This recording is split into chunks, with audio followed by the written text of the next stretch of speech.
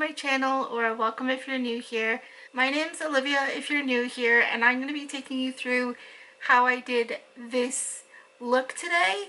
I just filmed me making this look, and I'm going to overlay that with me chatting about each product so you can see how I got here from start to finish. So basically I primed my skin with the Rare Beauty Always an Optimist Pore Diffusing Primer. Now, a lot of these products have been recently purchased at Sephora, and I've only used them a couple times. This is only the first or second time of me using them, but I really wanted to use them today and show you how I got this look and just play around as well. It's all fun. I'm not an expert or here to tell you how you should do your makeup, but if you want to do a similar look, then go ahead and use similar products, or if you have similar skin type to me, then definitely these products might help you, but I'll give you my opinion and review and feedback on all of them as we go along. So like I said, I used the Rare Beauty primer to start because I heard great reviews that it is great for minimizing the look of pores.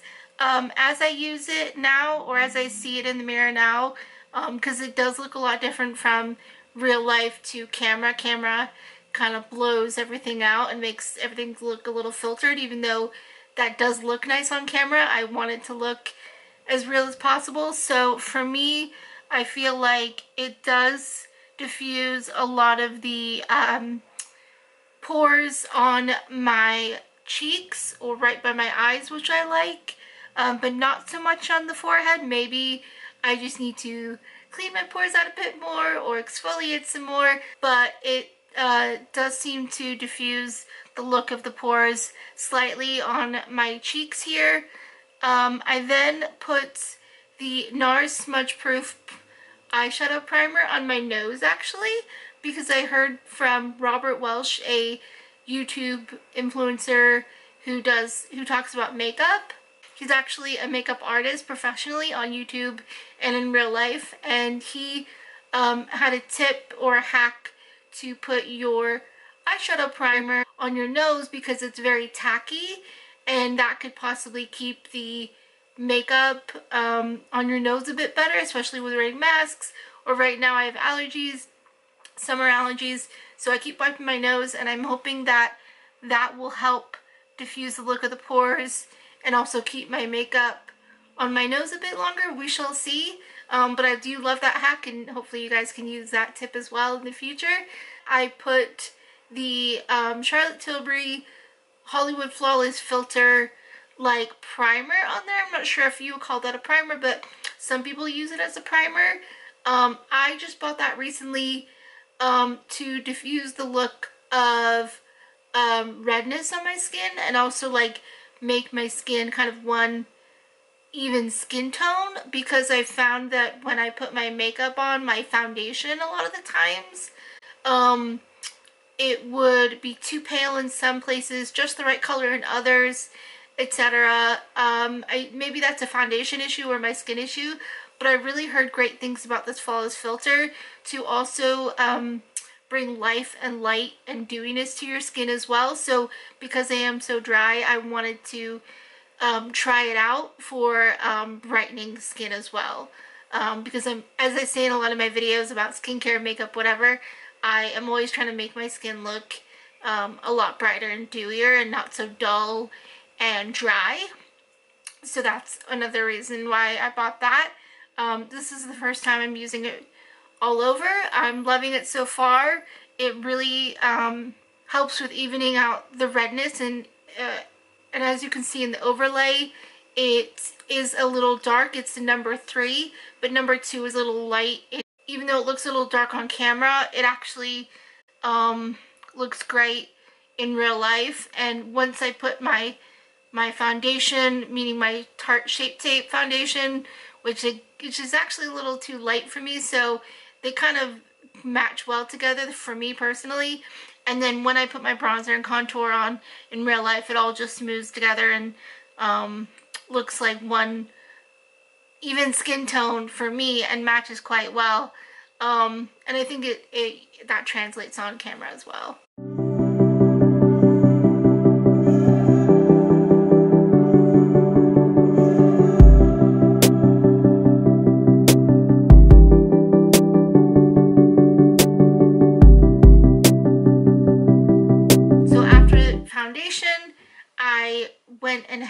went ahead and did my concealer. So a new step that I wanted to try recently is putting a color corrector on my really deep purple brown under eye circles, which I absolutely hate, and you know, will try anything to diminish them, the look of them. So I went ahead and I found, after a lot of research, that the LA Girl Pro Corrector in like yellow, because even though I might look a little pale on the camera, I'm more of a light, not medium, but light edge of medium skin tone in real life. I'm like olivey, yellowy, but also neutral pink with my redness. So leaning a little darker, even though again I'm pale in other places. I'm a little darker on my face when I manage the redness. So I got yellow in the corrector, not the light yellow. And also because my circles are so purple, I wanted to get a darker yellow as well. It does show up a little orange, so I might try another yellow another day, but for now, this yellowy orange color works fine. And in the overlay, you can see that I add a bit more and a bit more. That does add to the dryness of my skin, unfortunately. And I will see throughout the night if it starts to cake or crepe under the eyes, but I really am determined to like cover those purple brown colors, so I just packed it on. Another trick that I've heard a lot is, again I think from Robert Welsh and other people, is putting an oil underneath your eyes just a little bit, so little that you don't even feel like a slick under your eyes. Like you want it to be really hydrated but not wet feeling, not oily feeling, just a little bit.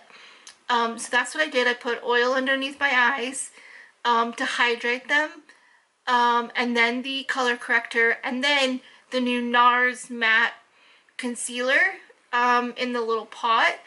Not that my Tarte Shape Tape isn't great, it really is, and I might try this trick with the Shape Tape another day, but I got the NARS matte corrector because Ali Glines uses it a lot, and also put it in her top like favorite concealers. And when she actually put it on in a video, it like practically corrected her under eyes. Like I could have sworn it was like magic. She put it on and her under eyes were just gone, and you know, in the camera you could not see them whatsoever. They just like popped, like her eyes just like popped and looked so smooth too. I was like, it looked like magic. I don't know if she uses filters or whatever. I don't think she does, but maybe it's the lighting, kind of like it is for me now. But I put it on and I didn't put enough. Like you could still, I think in the overlay you can see that I put more on, because you could still see the shape in my under eye. You could still see the brown. I mean, again, nothing besides a procedure will like make the under eyes pop if they're sunken or anything like that. I understand that, but like I said, when Ali Glines did it, it looked almost magical. I was like, oh my gosh, I want that. I didn't unfortunately get that. I'm not saying this isn't a good concealer for some people, and I think it is a good match for me. I got a few shades lighter than my skin tone because I knew that I was using it under my eyes, but I do have to realize that we also have really different skin types. She maybe doesn't have as much, like her under eye circles aren't as prevalent. Mine go all the way like down, you know, they're really dark purple and brown. It's gonna take a lot to really correct it, unfortunately. So I did my best today, and this is kind of how it came out. A trick I will say is, at first I was at first I was using my new concealer brush that I got from e.l.f. to apply both products, and then I realized that was just, no. I will say a quick tip. What I was doing is applying the products with the new concealer brush that I got from e.l.f. and then, you know, patting it in with my finger to like warm it up, and I felt like my finger was just eating it, or my skin was just eating it, and like although it was kind of like blending in okay, I was losing a lot of product. So I ended up going back with more corrector, more concealer with the e.l.f. Concealer brush, not using my finger, and using the Rare Beauty concealer brush, and stippling. Stippling just means like patting on the product, and I think that was a lot better method of putting these products on to make them stay. And it didn't look cakey because I blended them out with the brush rather than my finger that just kind of soaked it up into my finger pores or into my skin. So that's that on the concealer. The next step was the eyes, where I show you how to do this eye, and then the other eye kind of came off camera. I used the Tati palette, the only one she has, because somebody else used it the other day and just got me inspired to do like a neutrals look. But of course I couldn't just go neutrals because I want to always shine like super bright. So in her palette I use like her glitters, which by the way are kind of falling, unfortunately. I did get the new e.l.f. like crease brush that has nothing on it, and I keep trying to like wipe it away. So bear in mind, if you do use loose glitter like this, it could fall over the course of a couple hours or the night. But I personally don't mind. Some people might not want their glitter to fall. I think you could use a glitter glue, which I've never done before. But you could totally go and do that. Yeah, use a glitter glue if you want it to stay or stick, but I don't have one. So I just keep like wiping them away with a clean brush, which works fine, or just your finger very gently. But also, I don't mind. If somebody sees me and is like, oh, you have glitter under here, you have glitter. I mean, unless it's like wham, like packed on in one place, which it's not, and it's just kind of trickling down, I kind of don't mind looking a little bit like a disco ball. That's just me. Even on a random night, you know, having dinner with family and friends. So that's just me. Anyway, fair warning about the glitter, but you'll have fallout probably, but if you don't mind. Next was the new contour bronzer from Patrikios, which I was super nervous about getting because I was like, oh, that's so professional. I don't know what I'm doing. I wouldn't know what to do with it. I'm so nervous. Like, I wouldn't know where to start or even how to look good with, you know, using a professional, like a professional looking bronzer contour set. I barely contour as it is, and that's with and I usually use the Fenty cream bronzer.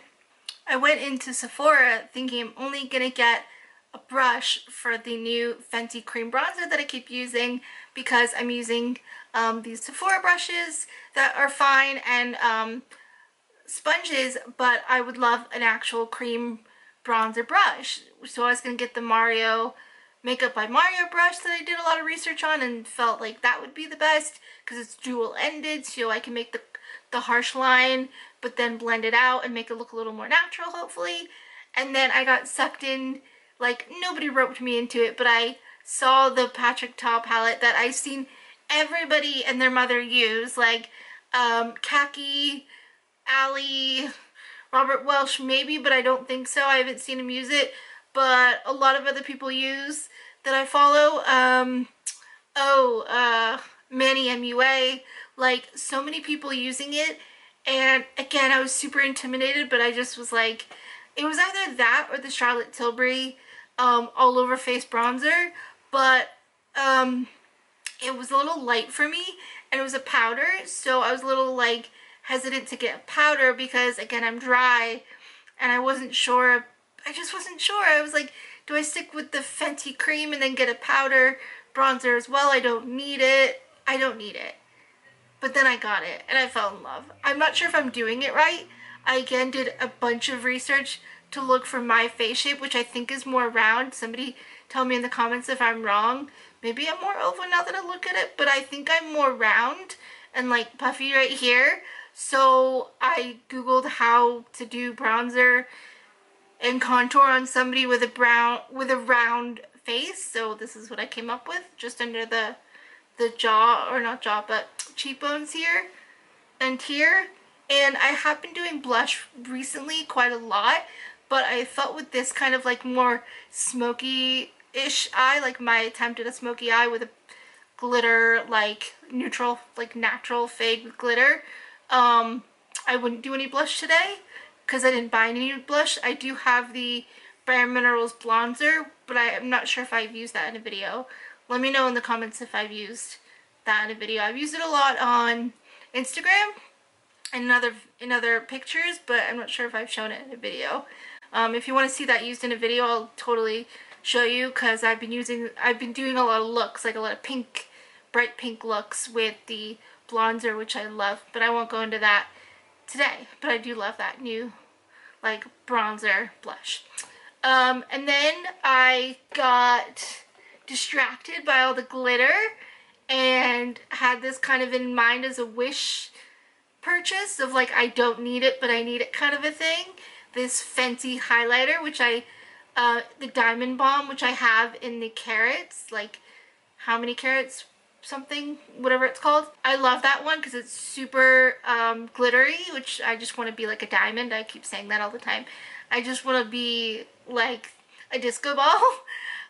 And this is the exact same, but in like a rosy color, and it's called Rose Rave, and just the packaging, like I fell in love with it. I swatched it in store safely, and yeah, so I also got 2 Fenty brushes while I was in there. I got the Fenty highlighter brush to put this on and my other Diamond Bomb on, because I didn't have an official like highlighter brush. I do have the Real Techniques one that I use a lot, which applies fine, but I couldn't help but getting an actual highlighter brush from Fenty.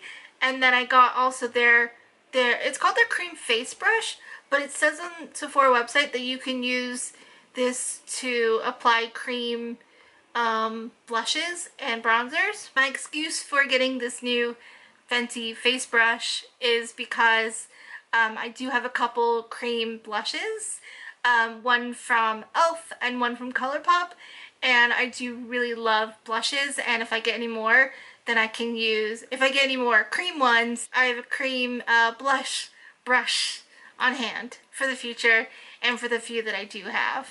And I was actually in need of a new powder because I have a trial size of the Hourglass powder, which is fine, but even that, although it's widely loved and well known and I do like it, it is a little thick, even though you would think every powder would be the same. But actually I have that. I have the e.l.f. HD powder, which again kind of makes me look like super pale and is a little talky, if that makes sense, a little baby powdery. I was in the market for a really lightweight powder because I have such dry skin that I don't want to mattify my skin, I don't want to dry out my skin, but I also want to set it. I mean, also learning where to put your powders is essential too. Like, I don't put it under my eyes anymore because I know that that will make my under eyes crepey and crease, so I don't do that. But I do want to set some places without it being super heavy.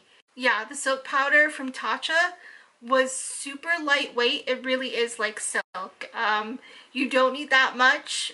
Just put it where you need it and it will really set your makeup, but it does, I mean, I'm touching it now very lightly, but it just literally feels like, I don't know how to explain it. It sets it, but leaves it like silky smooth, you know? It leaves it really silky smooth.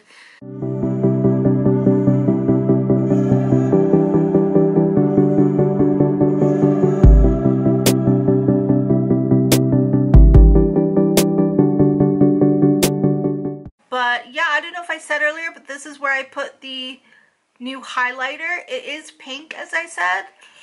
It's like rose, but I think that it still works with my kind of olivey skin tone. And in the light, you can definitely see it, but it doesn't look too dark for me. I really hope you can see that on the camera. But anyway, you can definitely go to the Sephora website and see how intensely glittery it is. I really hope you enjoyed this kind of video of me chatting and you could see the start to finish process of me doing my makeup and going through all the products. If you want to see another look, leave them down in the comments below. DM me on Instagram. I love to talk all things makeup, skincare. It's also a disability awareness channel, so if you want to talk anything chronic illness, disability, and want to hear more topics on that as well, leave them down below or message me and I can do some more videos on that. But this is just what's been on my desk recently, and I wanted to do a cool look with all the new things I bought. So like I said, I really hope you enjoyed this video. Don't forget to like and subscribe, turn on the bell for notifications for every single time I post, and I will see you in my next video. Love you guys. Bye.